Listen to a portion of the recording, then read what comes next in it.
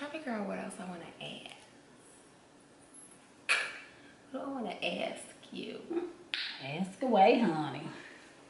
Hey Queens, I am so excited for this second video of Queenz Chat because I have a very special guest here who is near and dear to my heart, and the topic that we are going to discuss today is all about motherhood. And you know, Mother's Day is coming up on Sunday, and I just had to have as my special second guest none other than my mommy. My mommy, Deshauna. Girl, I don't ever call you Deshauna.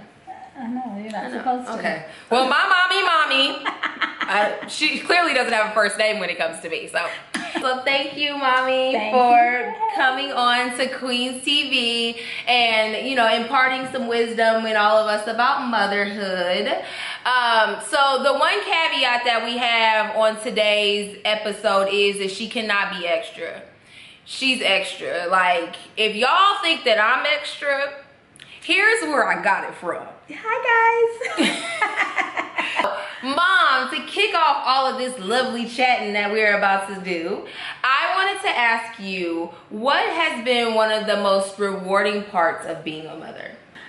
Well, for me, the most rewarding part of being a mother is watching God prove all of our critics wrong.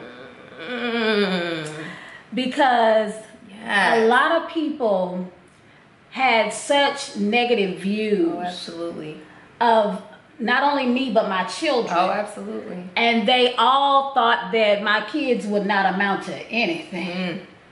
And so what's been rewarding for me is witnessing what God has done in each of you all's lives. How what the devil meant for bad, God turned it around. He used it for good.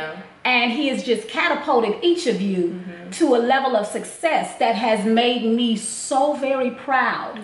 Just to see God move in you all's lives strategically like he has been beyond amazing. Like, he has done some phenomenal things. And I mean, some of it is just nothing short of just miraculous. You know, really watching you, you know, be promoted to associate director at the university. You know, watching Autumn not only be a business owner, you know, a successful business owner, but just how God has been moving in her life concerning those things. And, you know, just each one of you have just done some things that, you know, have made, you know, motherhood just worth it. You know, just to see all those things take place in your lives. And it just brings me so much joy, you know, just watching that. So that has been the most rewarding thing, that you've been talked about, you've been lied on, you know, you've been abused, misused, you know, mistreated, and things like that. But then to see how God uses that to push you into the position where your promise is fulfilled. Baby, come on. All of that makes it worth it. I agree. That is one of the things that even when I became pregnant with CJ, there were a lot of folks who thought that I wasn't going to even remotely be where I am today. And I think listening to you now, I know that I get that from you.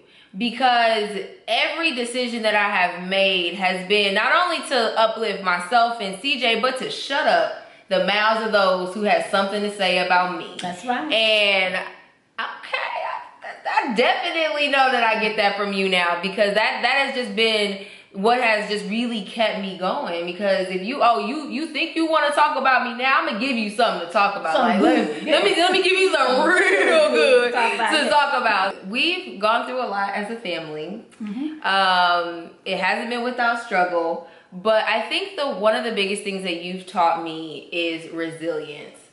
And through everything that you have been through in your own personal life outside of being a mom, that has been like one of the mainstays of who you are as a woman. You are a very resilient woman, and I admire that so much about you. So what has kept you resilient through all of the struggles, all of the turmoil that you have gone through in your life? I think just having a strong faith and belief in God has been what's kept me.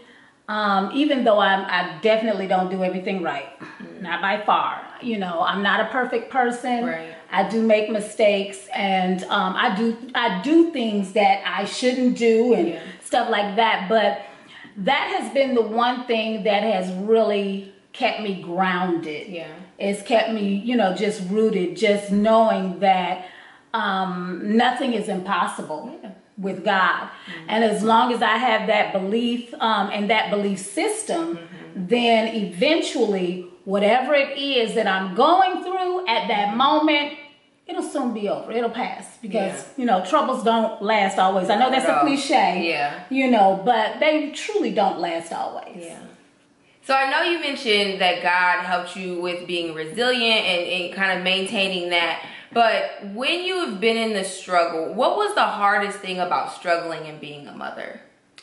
I think the hardest thing for me at that time about struggling and being a mother was having, first it was having 4 little babies all at the same time, and being a mom by yourself, doing it all alone. And then I added the 5th child.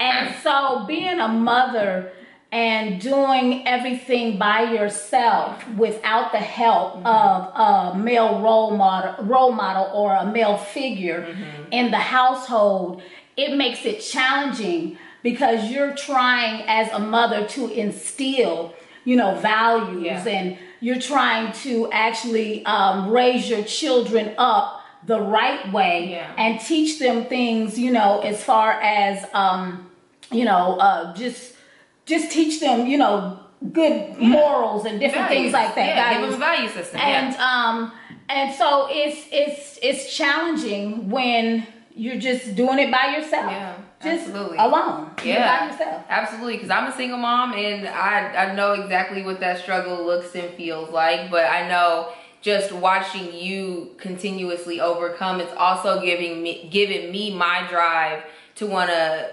keep pushing, even though, you know what I'm saying, it is extremely hard being a single parent. Like, definitely. Girl. Okay.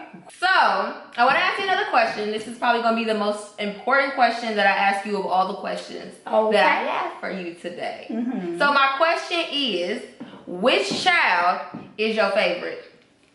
All of you.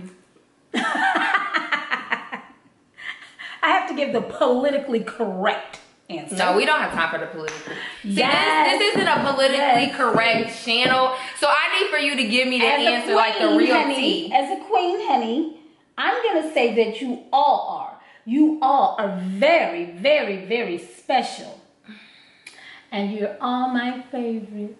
Girl, I ain't got time for that. Answer. No, for real. You guys are all my favorites, for real. You guys, each of you are special in your own rights. You have your own uniqueness about yourselves. And there's something that I love about each of you more than the other, because your personalities are different. You're just so different, but yet you're so much alike because you have so much of me in you. Girl. But so each of y'all, for real. That's real tea. Faith has been a huge part of our family. You kept us in church when we was little, from sun up to sundown, y'all. 5 a.m. in the morning on Saturdays.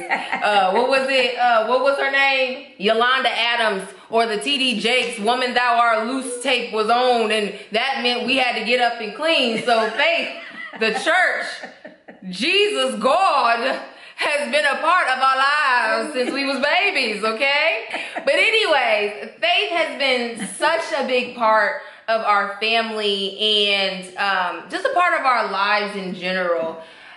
How have you navigated your faith while also raising children in a family? I made faith the integral part of being a single mother. I had to. Yeah. Because if that was not included in my lifestyle and in my style of parenting, I probably would have snapped. I believe it. Yes, I would have snapped because there's so much pressure, you know, just being a mother, period, and then being a single mother on top of that. You know, that's just compounds, you know, even more pressure on. Right. So it had to be, it had to be the foundation that was established in my household and in my family, because if it wasn't, I wouldn't have made it. Yeah. I just really wouldn't have made it. So I mentioned that one of the things that I most admire about you is your resilience. What is the one thing that you most admire about your mother? Wow, I would say that the one thing that I admire most about her is her willingness to love and forgive beyond the hurts and the pains that she's experienced in life. She's just got to be the most forgiving person that I know. She has to be the most loving person that I know. And a lot of people have always said to me, you know, oh, you have such a sweet spirit. Oh, you're so sweet. You're so this. And I know that comes from her. One of the things that I think some people know, but not everybody knows, is, and I also am beginning to realize that I get this from you as well, is the entrepreneurial spirit. You have been trying some endeavors for as long as I can remember, and have, you know, put yourself out there in so many different ways when it came to, you know, starting your own business, or, you know, going after the ideas that you feel like God has given you. So kind of walk me through where do you feel like that comes from? Why is being an entrepreneur, or really kind of going after your dreams, something that's important to you? It's important to me because I've always been a firm believer that the ideas that we're given, a lot of times, not all the time, but most of the time, are God ideas. And there's something that we've been put here on the earth to do. Yeah. And so if it's something that we've been put here on the earth to do, then we're not going to be satisfied until we fulfill that dream or that vision, until we realize that thing. And so for me, I get a lot of drive and motivation from just the little things, the little deposits that God makes in my life, and things that he allows me to see, the glimpses that he allows me to see as far as what's possible or what is going to take place with regard to my dream becoming a reality. We talked a little bit about you and your entrepreneurial spirit. What are you doing with that now? So what are some things that you're dipping and dabbing in currently? Now you're trying to get into my teeth now. Girl. No, well, I actually have a t-shirt line that's coming out. Come on, t-shirts. And I'm so super excited about this t-shirt line, because now this one is one of those things, you know how God will drop something in you, girl, give you a little something, you know, right? And you'll be like, oh my God, right. Like, Lord, for real, you giving this to me? Like, love me? Oh my God. So it's just that good. Yeah. The idea, the concept, and everything that he has given me surrounding it, I'm like, hurry up. Come on, let's get it. Let's bring this thing out. And it's one of those things where you just really get so excited, but yet you have to be impatient. You have to be patient as well. Right. Yeah. I've done some projects. You know, I've written 2 books. I'm actually in the process of being a part of a collaboration with another young lady, a book collaboration that she has going on. So I'm going to be a part of that project. But just actually doing this, for some reason, this one is really, I'm excited about it. And I know that it's going to just really do phenomenal. And you mentioned a community of women and why that is so important. I think that as well. That's one of the reasons why I started Queenz TV, New Queens, all of that, because I am very big on women being in community and uplifting and empowering one another. What are some of the ways that you kind of seek to not only form your own community of women, but to help empower other women as well? I am a huge motivator. Yeah, you are. You are. I am a huge cheerleader and fan of everybody doing what they're supposed to be doing. Yep. So I try to motivate and encourage people to go after their dreams. I don't care, you know, what it takes for you to do what you have to do, what you've been created to do. Get out there and do it. Which is why motivating and you motivating other women is so important, because as we encounter those failures, we need women like you who kind of help pick us back up and keep us going. And so, last question that I have for you is, what is one piece of advice that you would give other women who are either becoming mothers, who are single mothers? What is one piece of motherly advice that you would give? Not to be so hard on yourself. Just be kind to yourself. Yeah. Because I think that we sometimes make things a lot harder than we really should. It would be so much better if we don't beat up on ourselves. If we don't compare ourselves to other people and make it seem like we have to do it this way and that way. And if we don't have this, you know, routine or this regimen that we're living by or doing things by, then we're a bad parent. Yeah. Well, I thank you, Madra, for being on this episode of Queenz Chat and giving us a little tea and advice on motherhood, because I feel like if there is anyone who can kind of uplift and give us the advice and wisdom that we need, it is you. Thank you. Because you have been through so much, and I love you so much, girl. Oh. Thank you all for watching. I hope that you enjoyed listening to my mother speak as much as I do on a daily basis. Now you all see where I get my extraness from. Not me, honey. I get it from her. See, all of that's still extra. We're still extra. Like, that was the first caveat of the whole thing. So I hope you all enjoyed, like I said before, and I can't wait to see y'all on the next video. Bye.